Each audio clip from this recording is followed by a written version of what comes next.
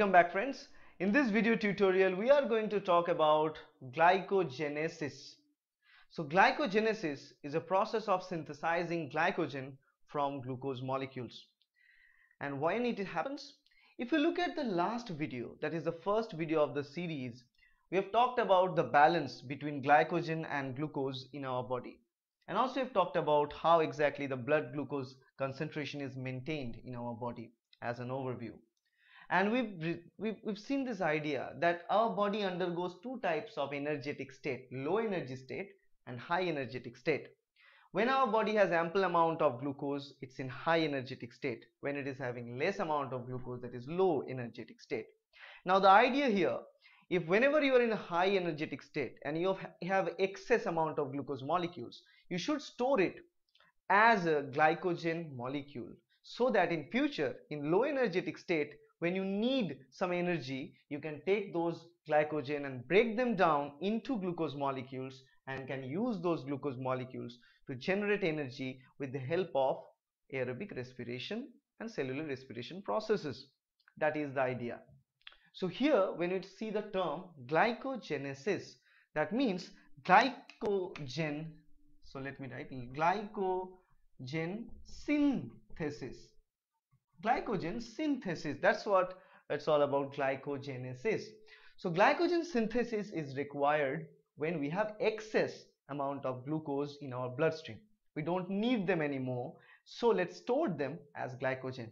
Now the question is, why should we store glucose as glycogen? Why not storing it as glucose itself?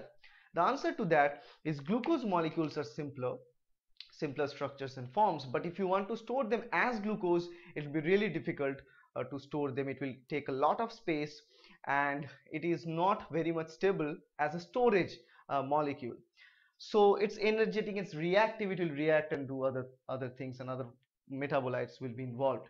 So you don't want that. We want it to store, we want to manage the space in our tissues so that we can accumulate as many as number of glucose molecules we can. That is the reason we form those glucose, we convert those glucose actually into glycogen. The thing here is the glucose molecules are linked with each other with glycosidic linkages, and when we start linking glucose molecules, not only straight chains but also we start branching them. So here you see, this is the structure of glycogen, which is a highly branched polysaccharide structure. So multiple monosaccharide, which are glucose, are linked with each other, and they also have branches so that they can accommodate many number of glucose in small space and also much stable as a storage unit.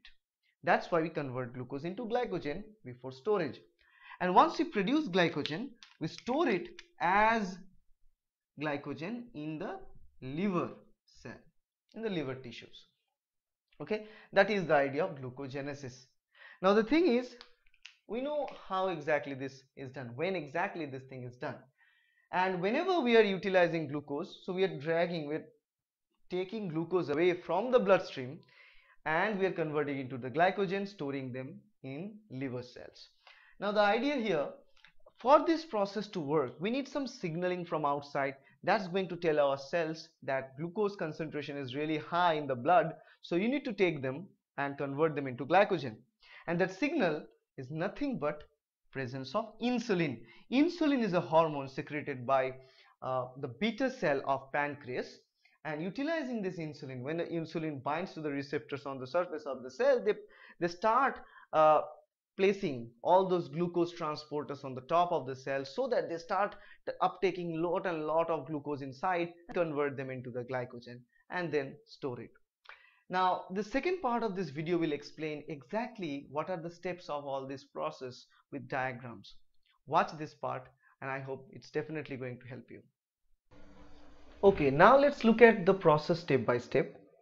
The idea here is to join glucose monomers with alpha 1,4 glycosidic linkages to form a linear polymer of glucose known as a linear glycogen chain. Then that glycogen chain, the linear chain, is complexed because by adding different branching to it, and the branching will be alpha 1,6 branching. So for this two separate job, we need two different types of enzyme. One type of enzyme will help to form the alpha-1,4 glycosidic bond. Another type will help to form alpha-1,6 glycosidic bond at the end. So here we start with the glucose molecule itself. Then it comes down to hexokinase or glucokinase. If the process is continuing in the muscle, the enzyme will be hexokinase. If it's going on in the liver, then glucokinase enzyme. And the job of this kinase enzyme is to add a phosphate group to the glucose and the sixth carbon of the glucose, converting it into glucose 6-phosphate. And then this glucose 6-phosphate is modified into glucose 1-phosphate with the help of phosphoglucomutase. Then glucose 1-phosphate is then modified to UDP glucose with the help of UDP glucose pyrophosphatase enzyme. And this is the start point of making a linear glycogen molecule by adding multiple glucose monomers with each other. And such more and more UDP glucose and more single glucose units will be tagged together to form this alpha-1,4 linkage between the glucose molecules to form the core chain for glycogen.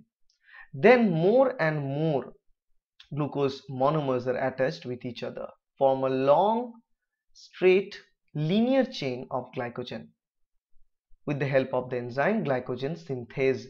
Glycogen synthase is the enzyme which catalyzes the process of alpha-1,4 glycosidic bond formation.